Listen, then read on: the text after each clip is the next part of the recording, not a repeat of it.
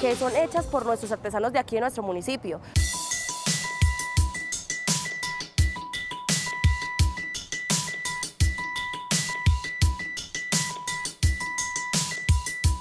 Toda mi vida he vivido acá, desde que nací estoy acá en este lugar. Me gusta mucho porque es un ambiente muy diferente, no tanto la bulla como de lo cotidiano de que el parque, de que los carros, no, o sea, es un ambiente muy chévere y además uno acá vive muy relajado. Mis papás son mayordomos, mi mamá pues es ama de casa, mi papá es el que mantiene esta finca hermosa, como siempre, los amo muchísimo, siempre me han apoyado en todo lo que he querido hacer, entonces no, muy contenta viviendo pues acá en este lugar. Desde que estaba muy pequeñita, pues cuando estaba creo que en segundo o en tercero, yo mirando pues mis cuadernos, hojeándolos, veía pues los dibujos, que eran siempre una niña de pelo largo con el micrófono.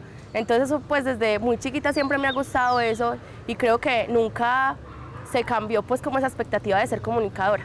La idea no es de que solo vengan y lo conozcan, también de que se enamoren de nuestro municipio, porque guarda cosas maravillosas, que además de eso pueden venir ustedes estudiando en la UC, Universidad Católica de Oriente, es en Río Negro, entonces estoy muy contenta estudiando, voy en el primer semestre, entonces como novata, pero voy muy bien, muy contenta.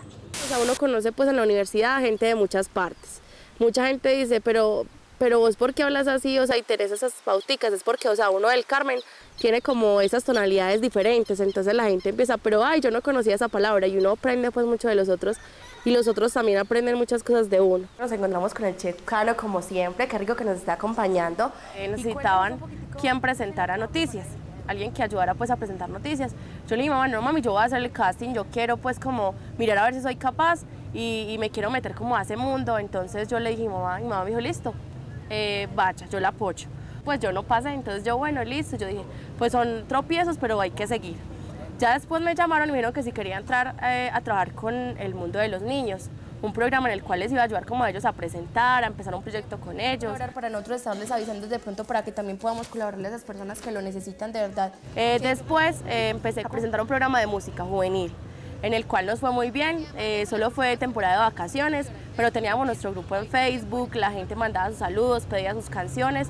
Bueno, ya saben, cordialmente invitados para que vengan a disfrutar un ambiente totalmente diferente, tanto para la mujer como para el hombre, hay de todo. Una presentadora no es solo una persona que se viene y se para frente a una cámara a presentar y hablar de un tema, no, o sea, es conocer de eso, saber hablar, tener léxico, tener buena ortografía, tiene que leer muchísimo. Que también conozca nuestro municipio, que tiene cosas muchísimas pues por mostrarles a todos ustedes. Yo quiero que la gente sepa que yo puedo hacer muchas cosas por ellos y que no solo me voy a quedar acá, o sea, que hay muchas oportunidades en otras partes, que hay que aprovecharlas, claro está.